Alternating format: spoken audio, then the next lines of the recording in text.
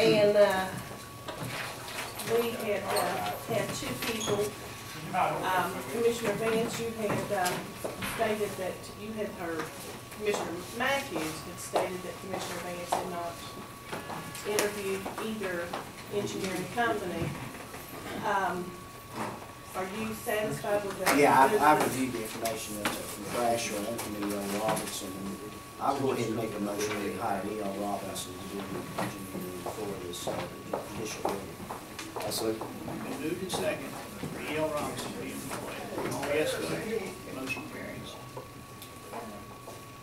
On to new business. The motion to approve the bills to submit for payment. I move. Second. Moved and second, all yes, motion carries. I need a motion to approve the appointments done in vacation, Lincoln County Commission with Darrell Baker, clerk. I move. I'll second. Moved and second, all yes, motion carries. Motion to approve the appointments, wills, and settlements is submitted by Darrell Baker, clerk. I move. Moved and second, all yes, motion carries. Need a motion to approve the Democrat and Republican election officials for the upcoming school board election to be held on February the 23rd, 2013, as presented by the chairperson of each committee. So, Second. Been moved and second, all yes, motion carries. I need a motion to approve the community participation grant program application for the West Virginia University Extension Service Office for the ATV safety in the amount of $3,000 and give Charles S. McCann President authorization to sign the stated documents. I move. Moved and second, all yes, motion carries. Need a motion to approve the community participation grant program application for the West Virginia University Extension Service Office in the amount of $3,000 for the 4-H Club and give Charles S. McCann President authorization to sign the stated documents. so, Second. Moved and second, being all yes vote, motion carries. Need a motion to approve the agreement by and between the BI Incorporated and the Lincoln County Commission for the electronic monitoring program for the Lincoln County Home Incarceration Program and give Charles S. McCann President authorization to sign the stated documents. I move. I'll second. Moved and second, all yes, motion carries. Need to approve an inter-office budget revision for the West Virginia Extension, transferring $1,000 from 4-H camp rental to materials and supplies. So, Second. Moved and second, all yes, motion carries. Need a motion to release the duties of David Vickers as administrator of the estate of Geraldine White and appoint Mark Stewart as administrator for this estate. so moved. Second. Moved and second, being all yes vote, motion carries. I need a motion to reopen the estate of Wilson Braxton III and appoint Diane M. Lambert Beavers as administrator, set bond at $1,000. So moved. Second. Moved and second, being all yes vote, motion carries. I need a motion to appoint Dallas Clay to the McCorkle Advisory Board. So moved. Second. Moved and second, all yes, motion carries. Is there anyone in the audience that was not on the agenda to speak, would like to speak at this time? Yes, Ms. Sharp. I called, but evidently I couldn't get on the agenda. I'm certainly glad to be here today because with this might be the last commission meeting, I'm honored to be on to give a little speech here since tomorrow might end the whole world, you know. I've heard that. Well, I have to.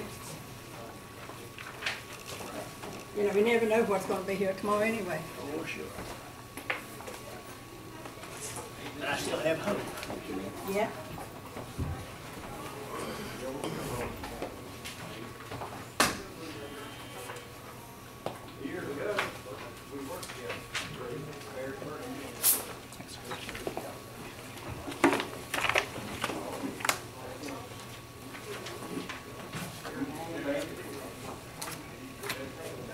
On December the 2nd and 3rd, I attended the 2012 West Virginia Educational Conference on Litter Control and Solid Waste Management, along with Maureen Haldren, our director, and other members of the board, Tom Bowen, David Webb, and Hal, and myself. Lincoln County was represented by 5 members of the board, which I think that's the most we've ever had. The conference had several very interesting speakers. On Sunday, we were entertained by Craig Cargis. He is a mentalist.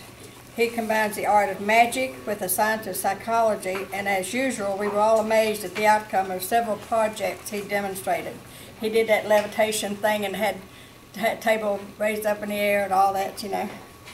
On Monday, December the 3rd, the speaker was Mark Adams, Director of Industrial Contracts at Goodwill.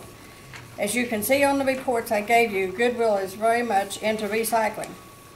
Mr. Adams spoke mostly on e-cycling. They have a warehouse in West Virginia that he said was full from floor to ceiling with electronics of all kinds that are partners with Dell. And Dell comes in and picks up these electronics. Some are refurbished and sold, others are sent out of the country. I mentioned that we had a place here in the area that will take any kind of electronics, whether it works or not, which is a Union Mission in Canal City. They will repair the item, and if not repairable, they will recycle it to someone else. He said, well, that someone else happens to be us. I'm glad to hear about the circle of our recycling the items. Also on Monday, December the 3rd, another speaker was Barry Fox from Marble King. She is the CEO of Marble King, and she spoke of glass recycling. Over 1 million marbles a day are produced at Marble King. They're located at Payton City, West Virginia. They operate 7 days a week, 365 days a year.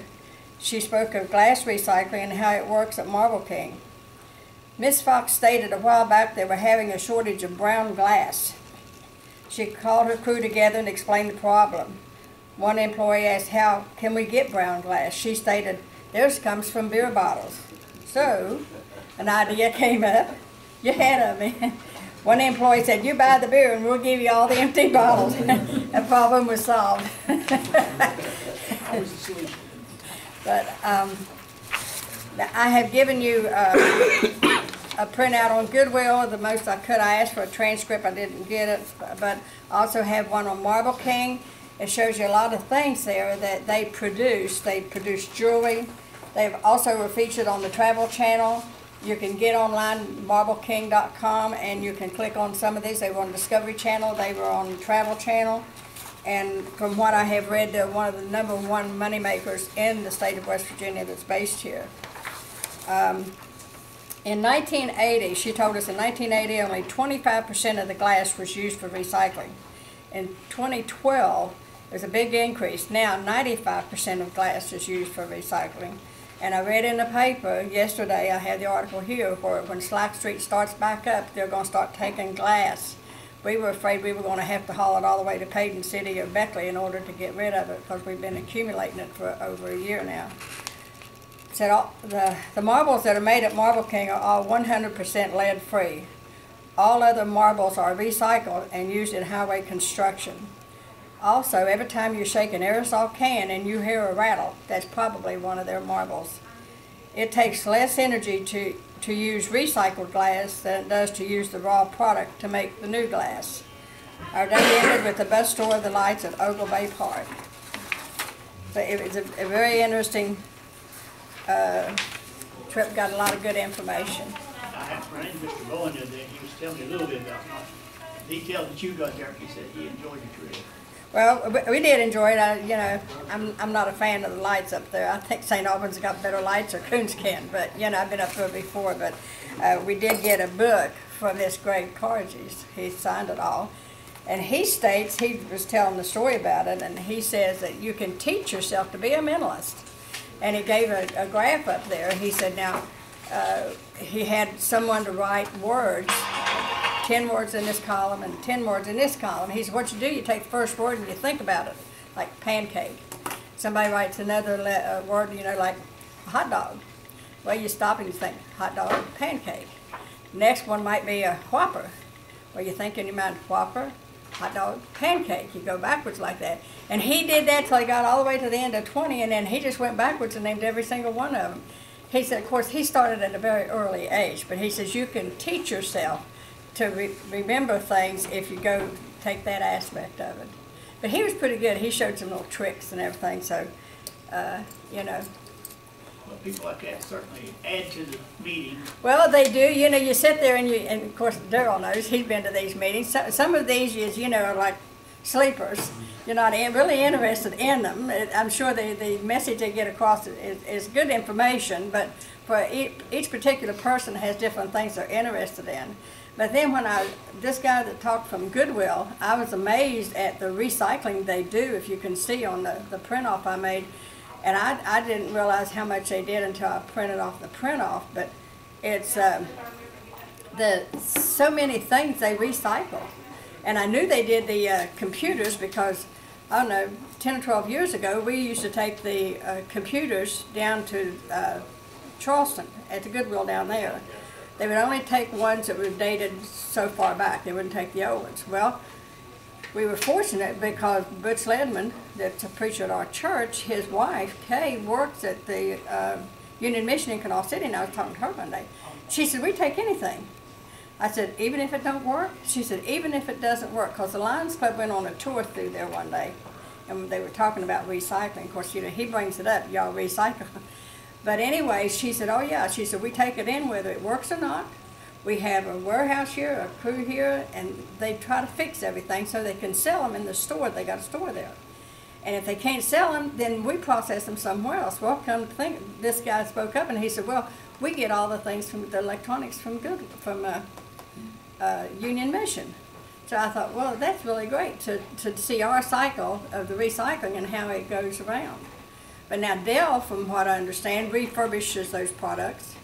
And if they can sell them as refurbished, because Big Lots sells a lot of refurbished things. And Value City used to. So, and you have to watch when you buy something like that, especially electronics.